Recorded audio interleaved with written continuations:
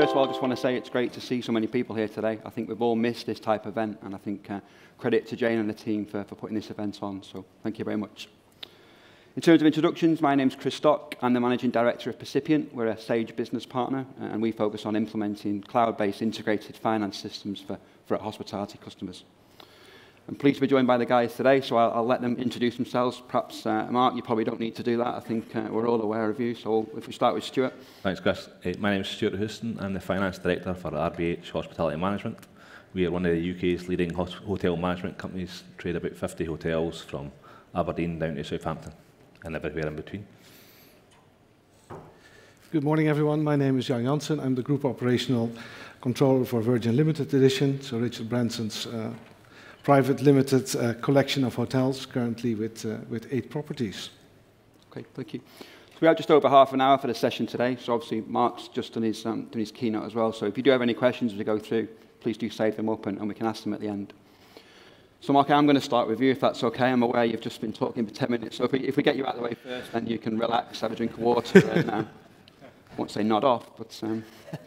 So perhaps, obviously, we just listened to your keynote, and perhaps a broad question initially. I've heard people say in the industry, probably 2023 is going to be that recovery date or year. Do you see that? Others are perhaps more sceptical. What's the view that you see? So I think my thesis is nothing is going to be that straightforward. That is an average position, isn't it? And what we're going to see, I think, is a number of businesses, which we already know, which have bounced back very, very quickly, and a number that are going to take much longer. And a lot of that, of course, is going to depend on actions way beyond our control. International travel being the most important. The real consideration, I think, is going to be, and I'm sure we'll talk about this, but costs are rising. We know that's a challenge. We know that we weren't in a perfect position coming into the pandemic in lots of cases, lots of businesses, and we know that we have to shore up balance sheets. So there is a risk, a very real risk, that sits across a number of businesses over the next 18 months, but there will be a lot of people who can be successful and will race back quicker. So I think it's understanding your market, it's being able to manage change and those paradoxes that I talked about, and then that should equip you for success. Okay. And then perhaps if you look on a positive note, are there any areas that you see are showing signs of recovery quicker? Any perhaps then, or then wrapped around that question, maybe any initiatives some of your customers are putting in place to accelerate that? Yes, so clearly anyone that has a staycation type hotel has an opportunity, no doubt is struggling more than anyone else with labour supply, and there's a challenge there. Initiatives. So I think those initiatives really come around all the things that I talked about previously, going through people, really evaluating purpose and what that means for customers and otherwise, and the message around trying to get to customers. One of the key things is going to be every time you've got someone in your venue, in your building, you've got to make the most of them.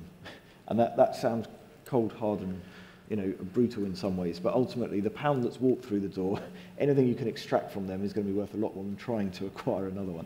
So ultimately, the more you can do to look after those that are with you, and upsell seems like a horrible word, and I know I come at that as an accountant, but ultimately, people at the moment are willing to spend when they have the right experience and they get the right service level, and we need to absolutely capitalise on that.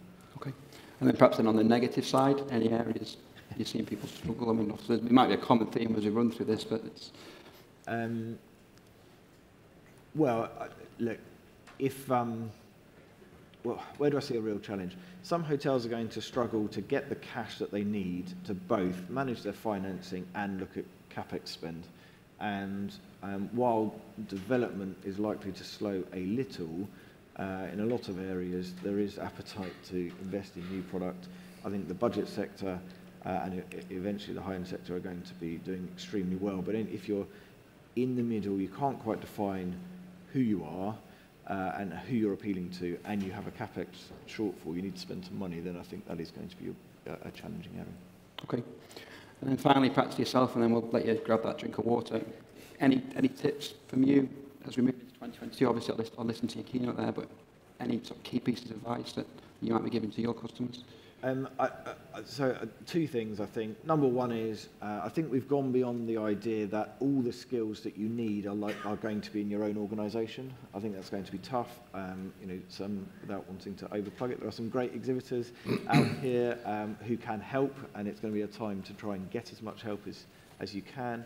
And secondly, we are going to have to be more flexible. Things that we think would work, things that we think are good strategies may not be the right thing for our businesses. So all the focus really should be on what KPIs do we need in the short term to be able to evaluate whether our current strategy is working or not. And the more flexible you can be, and you have to be very, very brave to be able to say, we tried that and it didn't quite work and we need to try something else. But really supporting people to try something, evaluate, and then change if necessary is going to be key. Mr. Chairman, sorry to interrupt you, but one or two at the extremities of the room are struggling to hear you. So could we ask you all to speak up a little bit more, if that's okay? Apologies for the interruption. No problem. And then perhaps from a technology standpoint, then are you seeing customers invest? Is that? Yes, although I think it's fair to say it might not have had the same priority that it would have done previously, and I think it depends entirely on the type of asset and hotel as to how quickly that spend will be prioritised going forward. Okay. No, thank you. Okay, Stuart, it's your turn now. If I can turn to you. We spoke a couple of weeks ago, and you said something to me that really resonated with me and what we do. You said one of the focus areas for your business at the moment was harnessing the power of information. Can you give us a bit of a background into that and what it is that you're doing? Yes, absolutely. So historically, we've been very strong at integrating our finance package with our business intelligence tool. So we use Sun accounting package and Cognos business intelligence. So that has allowed us to stand apart in the market, particularly the information we're giving owners, forward-looking budgeting, forecasting. But over the last 18 months, where we've really identified a requirement is to harness the commercial information that's available to us. So when Mark spoke earlier about the data lakes, you know, the amount of information that's in the PMS and the market intelligence from OTA insights, STR, hot stats, marketing tools, social media, it's garnering that information and really harnessing the power of that. I think historically our industry has been quite lazy because you've had budget, and then if budget slips you just defer to last year, and that's the information you've looked at. But of course now there is no last year, and we're referring to 2019 as Mark says, as if as a kind of utopia year. In some instances it may have been, but a lot of cases it wasn't.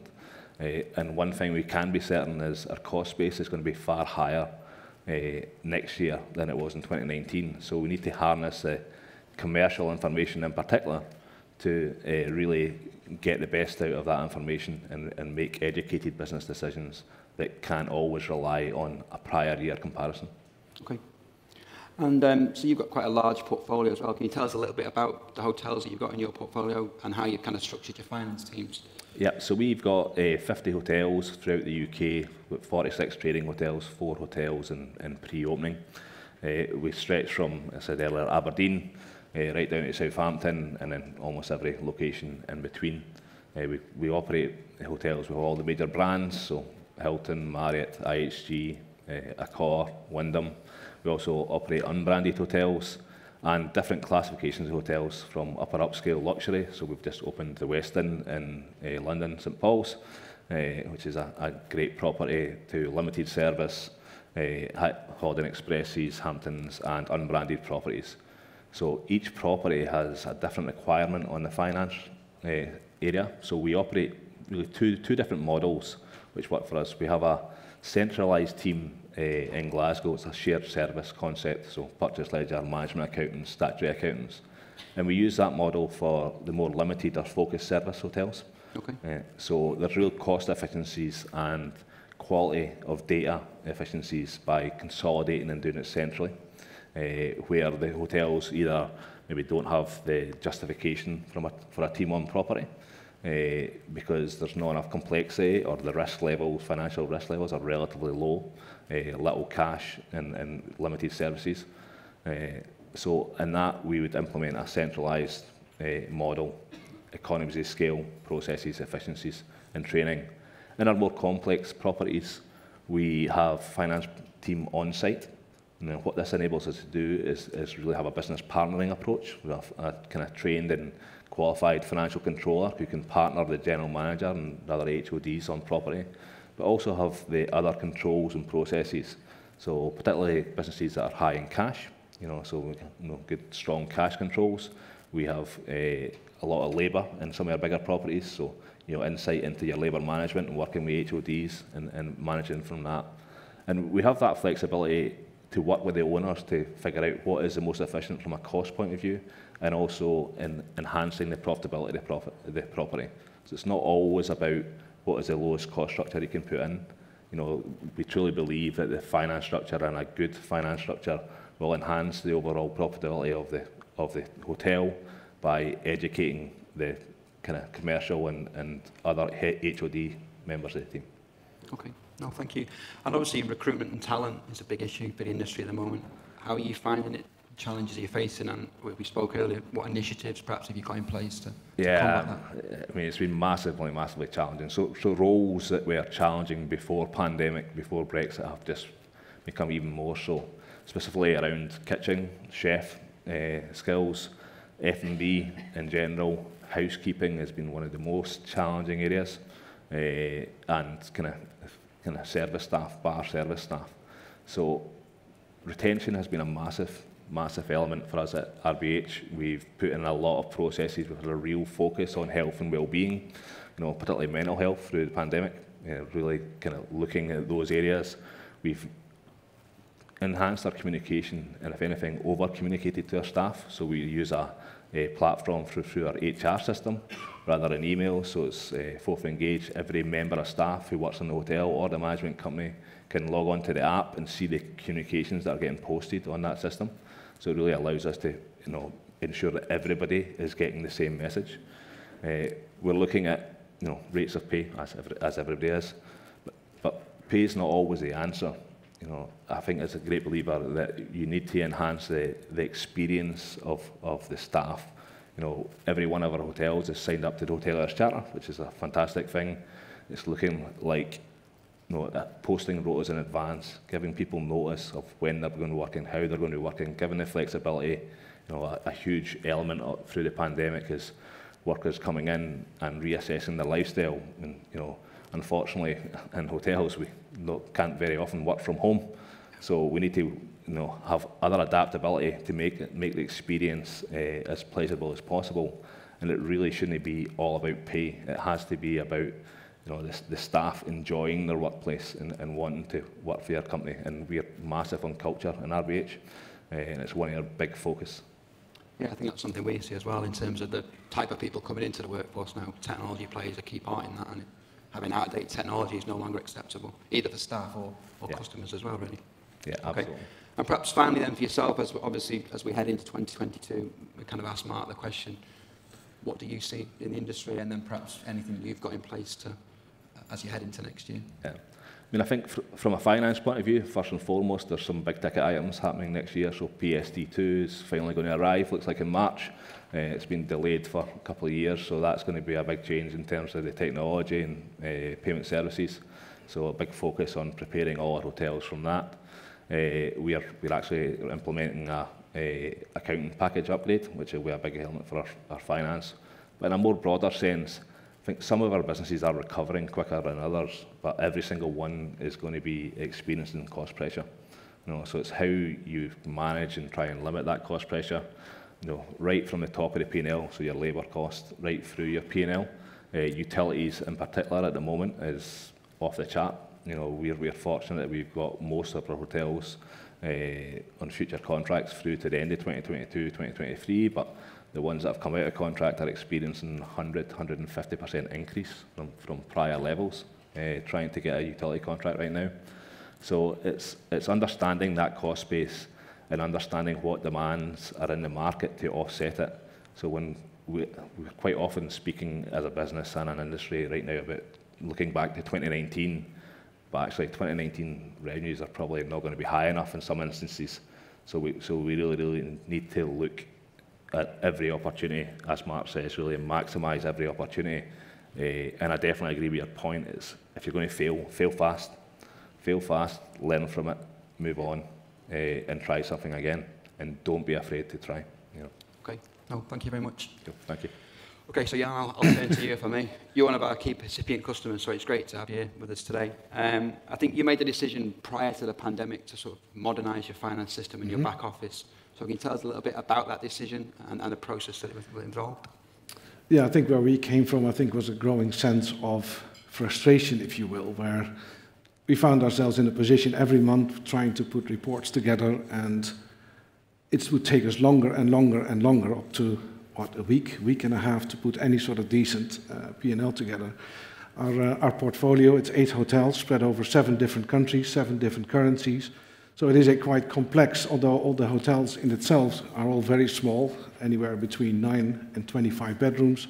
So nothing too big, but the actual operations, some of the estates are very big. They come with either wineries or a big game reserve.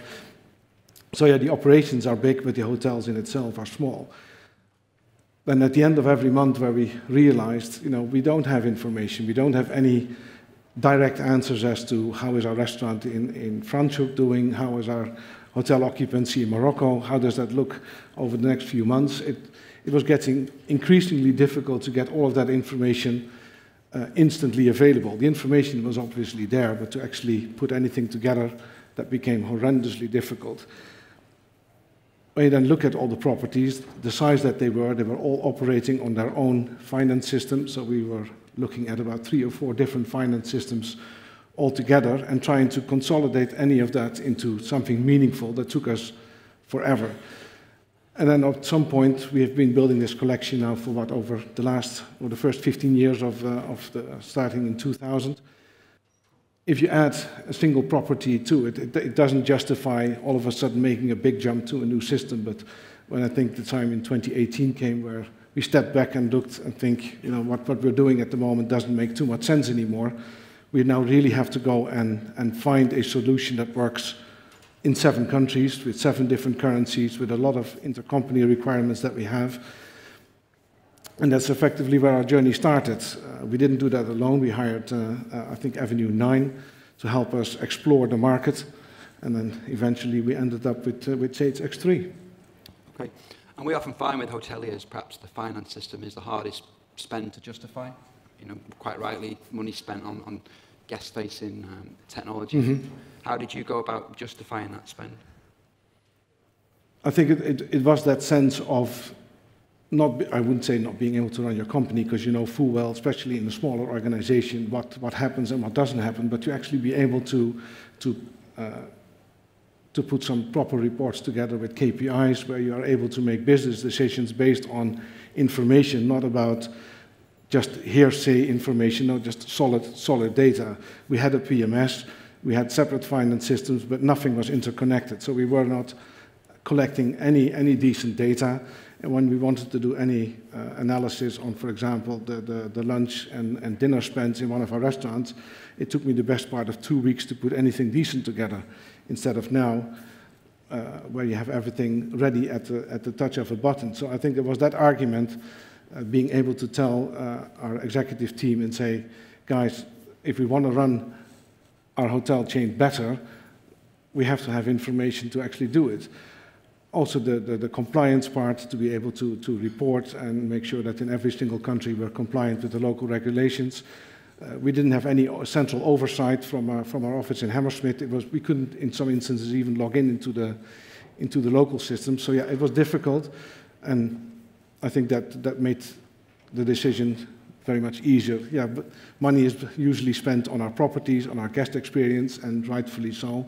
But in the end, you do need a proper system to run your actual business, to be able to have that information readily available. Yeah, okay. And obviously during the pandemic and as we come out of it, that spend would have been perhaps harder to justify. Do you think, if you look back now, do you think, if you justify that spend now, would you do it differently? Would it be the same? Would you still invest? Would you? Oh yes, no, I think that would vary. From our point of view, that would have been a very clear yes. I think, well, hindsight is obviously wonderful, but given that we were lucky enough to transition before the pandemic and be able to collect a vast amount of data before the pandemic hit, I think we were well positioned to actually review our entire business structure and see how do we actually get through this pandemic. I think if we wouldn't have had that, it would have, of course, we would have made it, but it would have taken us way longer and probably be way more expensive to get where we are now. So yes, we would have definitely do it again, because again, the place where we came from, there was no escape of not doing it. Okay. And then if we look at the project, so our consultants visited some great locations. Yeah. I didn't, unfortunately, they wouldn't have let me go. But any lessons, any advice you would give on someone embarking on a similar journey now, from your experience? Yeah, I think it's really be flexible, understand your business, and if you go through that journey, you find out that you can't capture everything from the start. I think we have eight unique locations, and every location has its own requirements, and you come to find out that especially throughout the locations that we have, people have different skill sets. So yes, some might be more advanced in using technology than others, so you have to really adapt as you go along almost. So it's not like we had a very clear sort of goal as to what the end state should look like, but to actually get there, that wasn't necessarily a straight line. That it was quite a road to travel and actually adapt almost every step of the way to actually make that work. Okay. Obviously, a lot changed since you went live. Yeah. Have you any projects, anything you've changed recently, anything you've done that's changed dramatically from where you started? Oh, I think the state of where we are now compared to 2 years ago is a world of difference. I think we're now even going further into integrating our PMS system even more so with Sage X3. It is really trying to capture sort of every little bit of information that we can, not because we need it every day, but simply if you collect it now, you have at least something to look back to afterwards and actually do that analysis. If you at some point in the future decide I want to do some proper analysis on any of our business parts, you have to start from fresh if that information is not available. So we decided to try and capture as much as possible. That is anything from market segments to geostats to hours worked, FTEs, utilities used, so any and all business KPIs that help us run our business, we will capturing and start to capture more even into the future. Okay. And obviously you've got, perhaps looking more generally there in the day-to-day role that you have, you've got locations all around the world. Are you seeing different challenges in different locations? Is there a common theme? Yeah, as I think the previous speaker said as well, the cost of logistics are rising. We have, as you may or may not know, lovely properties in Necker Island and the neighboring island Mosquito. Those are one of those prime examples where logistics in getting anything to island is horrendously expensive or has become horrendously expensive. So that is an item that we're looking into to actually have the whole procurement from start to finish, so purchase to pay, to have that all set up in Sage where we can actually do anything from requesting anything out of our warehouse to containerization, getting items shipped to Miami to put into a container and then shipped to Necker, and any sort of cost savings that we can make there, any sort of the cuts on traveling to and from the island that helps us not just in a cost perspective but also in sustainability, so trying to reduce our carbon footprint. Okay. So then from a finance and a tech perspective then, obviously as we head into 2022, similar questions that we kind of asked to Stuart and Mark. What do you see? What are your predictions? And then perhaps then how are VLE perhaps looking to differentiate yourselves? I think it will be, again, it's further integration of our systems. It is to get better information, to get information quicker and to act upon it. And as Stuart said as well, try something. If it works, it works. If it doesn't work, move on. Don't dwell on it. Yeah, we all make mistakes.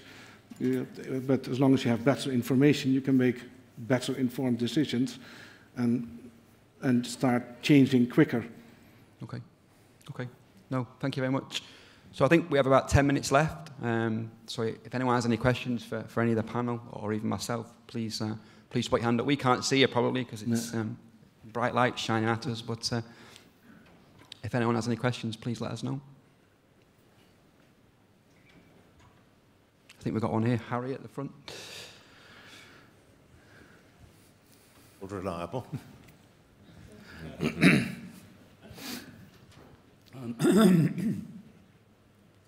My question is that we're seeing restaurants close for lunch, closed for dinner, reduced hours, but also hotels. Many hotels are now closing Monday, Tuesday. I just would like to hear the panel's views on that going forward. Stuart, do you want to start with that? You mentioned something to me before in terms of occupancy and availability at one of your hotels. Absolutely. I mean, I think one of the critical elements is customer service, customer experience, you know, and that has to be key. If in a situation where we can't get the staff, we'd rather do a very good job and provide that customer experience rather than trying to do half a job and the customer walks away and has a terrible experience. You know, so clearly there is a urgent requirement for staffing in the hospitality industry, and only by kind of overcoming those challenges will you be able to provide the right service levels. But as a business, we probably have a preference to provide the right service and the right quality experience, rather than just trying to grab every pound that comes by, every possibility, and somebody walks away. In the longer term, that will do more damage to your reputation than your business prospects.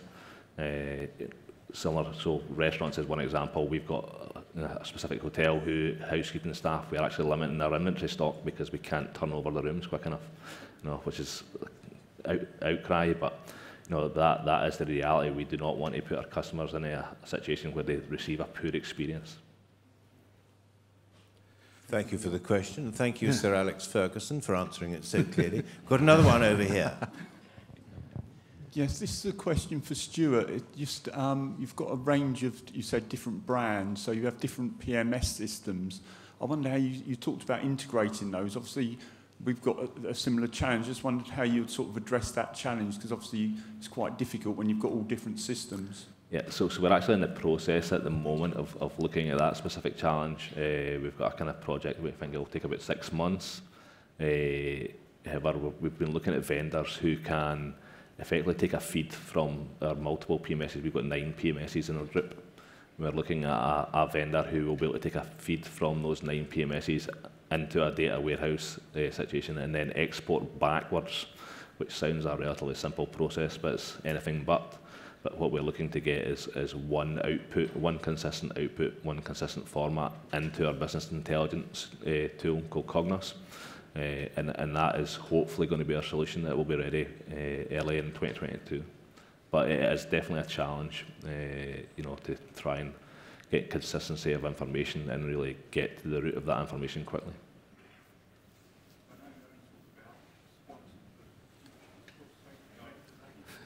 Sorry. Yeah. No, I think it's okay. Please yourself. Sorry, we didn't hear the question.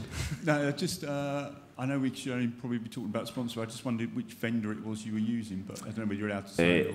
We've got a vendor called OmniBoost, which is a relatively small player, but they are kind of unique in that space of they've done it in other industries. They believe strongly that they can replicate it in hospitality and using PMSs. So that's the vendor we are engaging with right now. That's really useful. Really appreciate that. Thanks.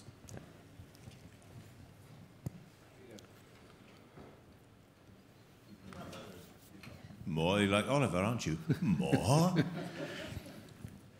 You really ought to be better informed than this, Mr. President. How come you've got so many questions? You should know everything yourself by now. I like to test the panel. We talk, and clearly HOSPA are the masters of revenue management, but it's focused on rooms. I would like to hear the panel's views on revenue management in spas and in food and beverage, where I think there is an opportunity to improve profitability. Yeah. Can I just pick up one thing? I'm sorry, Mr. President. I'm just going I have said for a long time, and any time I speak to HOSPA, I genuinely think the hotel industry needs to really think about whether F&B is the right phrase or R&B. So if you're going to go and compete with restaurants and bars who are specialists at restaurants and bars, then really think about it as that. It isn't an add-on to your service. And my challenge back, if you like, would be if that is an opportunity, then treat it with the respect it deserves and really look at it as something separate from an add-on to your hotel rooms, because the opportunity is definitely there, but it needs to be treated with that respect and focus separately from the hotel operation. Yeah. I would also add to that, I think spa space in particular and room hire, maybe not the actual F&B cost, but room hire definitely lend itself to revenue management. You know, the same principles, this limited space, depending on demand, you know, you should be applying revenue management principles to that space in the same way you apply to your room inventory. Yeah, I think we're slightly unique in the sense that most of our locations are either remote or all-inclusive, so the sense of upselling or revenue management is a bit less than in the hotels that Stuart is operating. I think from our side as well, I think we're starting to see now customers looking to break down areas that they would normally drill down to, you know, the setup, like you say, spas, restaurants, etc. We've even got one customer who's looking at their energy consumption, so sustainability in terms of how much lighting do they use in a bar or a certain area. So I think the levels that people are now actually really starting to look at is getting greater. Okay, we've got a few more minutes left. Any more questions? Don't feel obliged to use every last second. I'm sure we can find a use for it elsewhere. I've got this nice clock here ticking in front of me. I just think it's all right. That's okay. If there are no further questions, I think, ladies and gentlemen, let's show our appreciation to the panel. Thank you. Thank you.